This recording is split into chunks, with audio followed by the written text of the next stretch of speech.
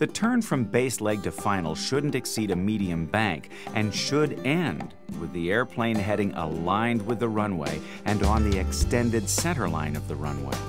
You want to maintain a constant airspeed.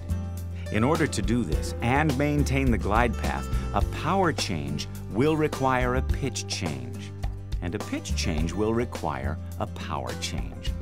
Finding the correct glide path will take practice. Here's the Skyhawk on a normal final approach.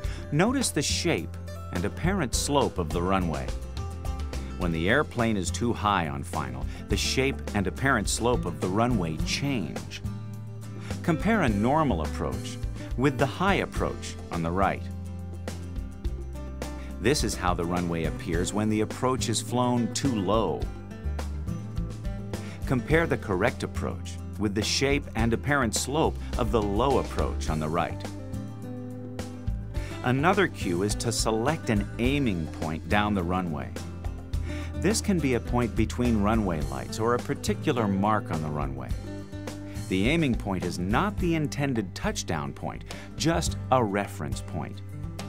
During the approach, align the aiming point with a place on the windshield.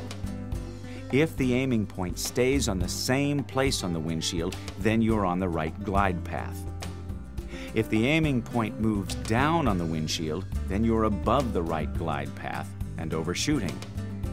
Compare a normal approach to the overshooting approach on the right. If the aiming point moves up on the windshield, you're below the glide path and will undershoot the intended touchdown point. Compare the normal approach to the undershooting approach on the right. In addition to controlling the glide path, keep the airplane aligned with the runway. As you get closer to the runway, don't fix your focus on one spot. Your vision should be focused from just over the nose of the airplane to the touchdown point and back again. Speed causes nearby objects to blur, so you should focus far enough ahead of the airplane to see objects clearly. Here's a proper landing from outside the airplane. As the airplane gets 10 to 20 feet above the runway, the nose is raised to begin the landing flare. The rate of descent is noticeably reduced, and the pilot lets the airplane slowly get closer to the runway. The nose keeps coming up as the airplane flies about a foot or so above the runway.